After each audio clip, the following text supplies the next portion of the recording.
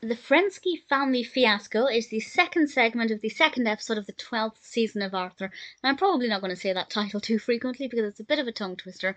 The episode itself is pretty decent, and I think it's a nice way for people to reflect on whether they actually spend any quality time with their family.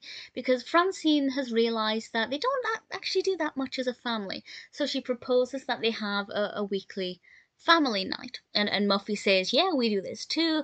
Muffy seems to be a lot more enthusiastic about hers than Francine does to begin with, because Catherine gets to choose the first activities, which I think is a really nice thing that the episode has highlighted. Not only is it perhaps a good idea to have a family night, but also you should do it fairly. No one person should be in charge of all of the activities, and this sounds like a really great idea. Things don't necessarily go to plan, and I won't say any more than that, but I quite liked it. It's nice to see.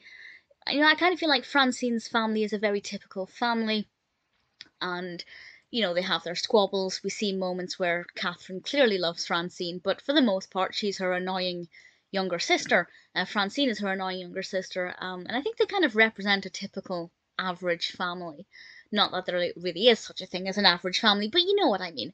And we get to see the highs and the lows of a family fun night, and whether or not they decide to stick with it, I'm not going to say, but I think it definitely provides some food for thought and also some different perspectives on what a family fun night might look like. As I feel like when I hear the phrase family fun night, all I think of is people cooking a meal together and then maybe sitting down playing some games and then finishing the evening watching a film, which is a pretty decent way to have an evening.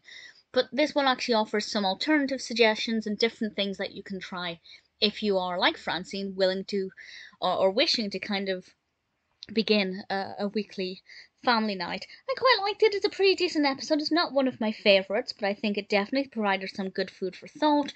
I really enjoyed Francine's enthusiasm in this one, and as I said, I feel like it represents, I guess, an unperfect family, because there are issues, things don't go to plan, and I think if they just went family fun night, everything's perfect, it would feel very unrealistic and, for most of us, very unrelatable. But I think they got the balance there very well. Definitely an episode that, although it'll never be a firm favourite, I did quite enjoy.